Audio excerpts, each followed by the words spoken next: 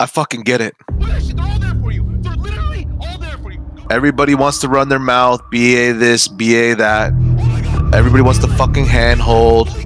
Nobody wants to fight. Everybody wants to talk about some old shit. And the bottom line is we're gonna go out there and we're gonna fucking fight outnumbered. We're gonna have to. We don't have a fucking choice. And that's okay.